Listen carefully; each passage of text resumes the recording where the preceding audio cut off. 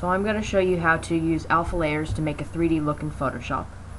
Make a new image, and the default Photoshop size will work, but you can do any size you wish.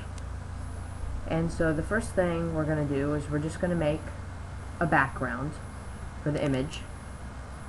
So I'm going to use the bucket tool to do this, and so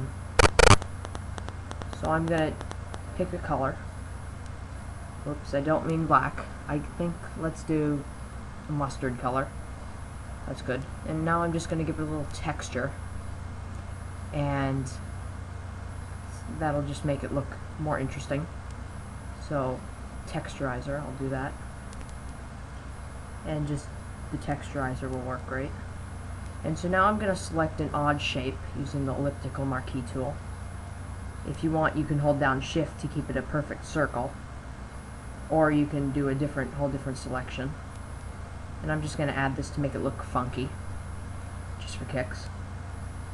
And I'm going to delete the inside of that to make it white. And so right now, I'm going to make a new layer from this little marker over here, down there, and it's going to be an alpha layer. And this is like a depth map. So white is going to be high in this case. And so what I'm going to do is I'm going to use the bucket tool again, and I'm just going to white that out. So the next step is to use Gaussian blur. So I'm going to go under blur,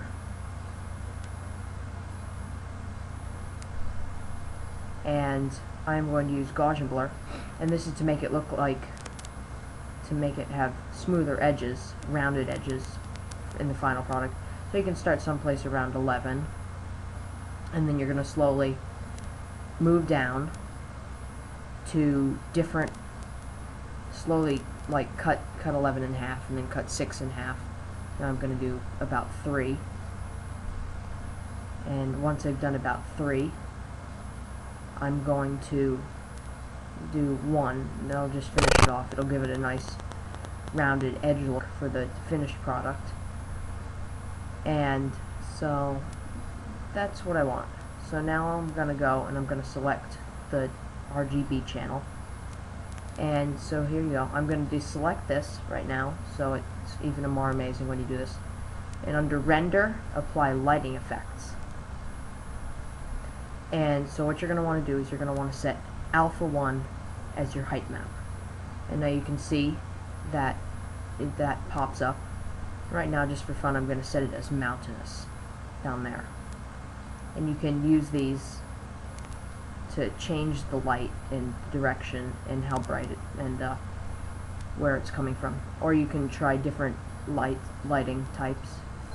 And then you can also play with these, change the intensity to get the effect you want. Or you can change how the focus is, wide or narrow, to get different effects depending on what you're doing.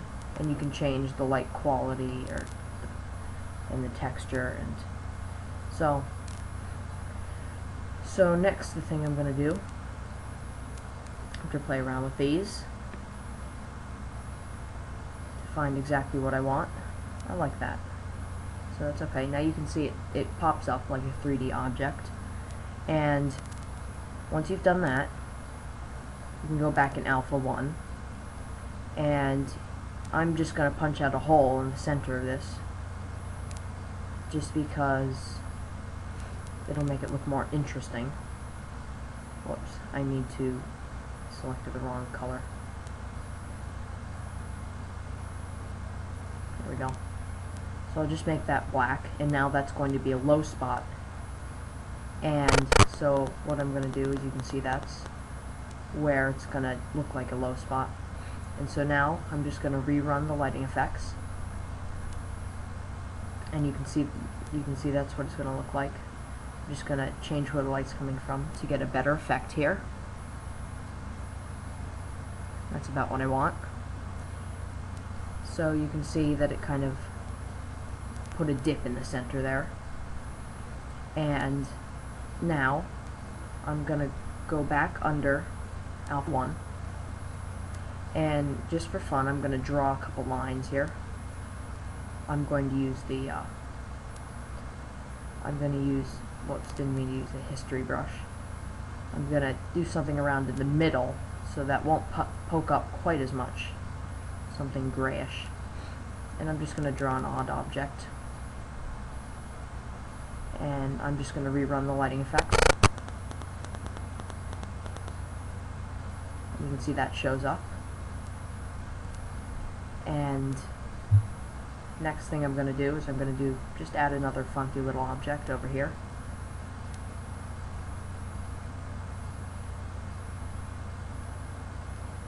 And as you can see,